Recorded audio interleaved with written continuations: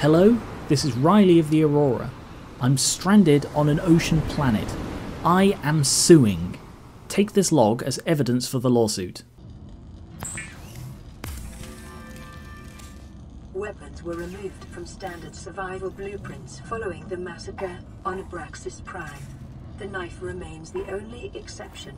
I remember the Abraxas Prime massacre. I won the lottery that week. It was only a few hundred credits, but it was enough to get a fish and chips. Feels like there's something ironic there. After the knife, I saw I can make an air bladder. Just the word makes me need to go. But while I was doing that, I saw the filtering fish I need to make one. I'd made myself an air bladder, and after quickly going again, I thought I'd try it out. I don't think it's working. It's not puffing up or anything. Maybe I can repair it with the magic repairing device when I make one. Oh, I got it! I think I'm counting that. Because of the crash, Altair is to blame for any injury sustained on this planet. By me. And the others, I guess. Where are the other life pods? I guess I need to fix the comms. Huh? Or maybe after a little lie down. When I was looking for the caves again, I found a cargo box from the Aurora. It had some sort of broken machine in it. Courtney indicated I could scan it, and then it disappeared. She said it was half the fragments I need to make the sea glide. How does a sea glide? Don't you glide on the sea? I found some caves, but they were right next to a load of wreckage from the Aurora. Really big bits too. I'm surprised the paint survived, really. Must be high quality stuff. The paint survived, but the ship couldn't enter orbit without blowing up. What does that tell you? In other news, the air bladder's really good, and to make it easier I can just go as I fly up. Get some nice air sometimes. I did see a weird space ball there though. I scanned that too. There were lots of cargo boxes, a couple of the same broken machine from before. Courtney said I acquired a blueprint for a sea glide. Oh, a sea glide, not sea glide. Sea glide, the underwater Segway thing that CEOs use in their promotional videos. That makes more sense. 30 seconds. Looking around, I found a couple more things to scan. They gave me blueprints for a countertop. God knows where I put that in the Lifepod. And the space ball.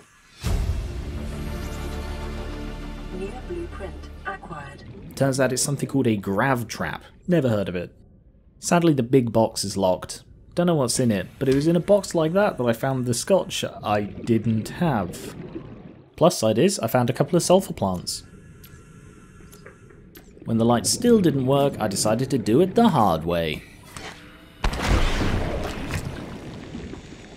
That is not what I thought it would look like inside. Kinda reminds me of... never mind. I found lots of them. I've got a lovely bunch of mushrooms, doopy-doo. Here they are all sitting in my bag. I've got big ones, pretty much just got big ones. Just give it a lick, a flick and... Ah! My tongue!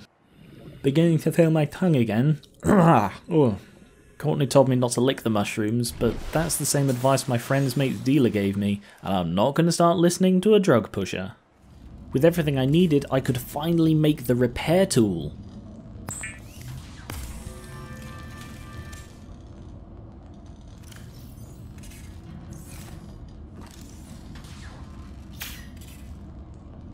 It's kind of sparky, and it makes a weird noise if you hold the trigger.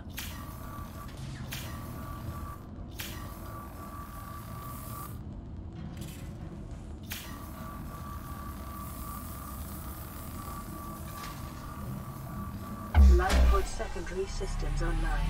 Running full environment diagnostic and outputting results to databank. Is it that easy to use? I'm never hiring an IT guy again. Screw it, I'll fix my own computer from now on. It's nice to have the lights on, but next up is the comms.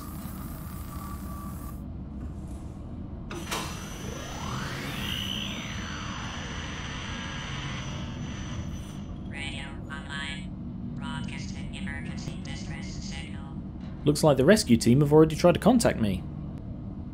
This is Aurora. Distress signal received.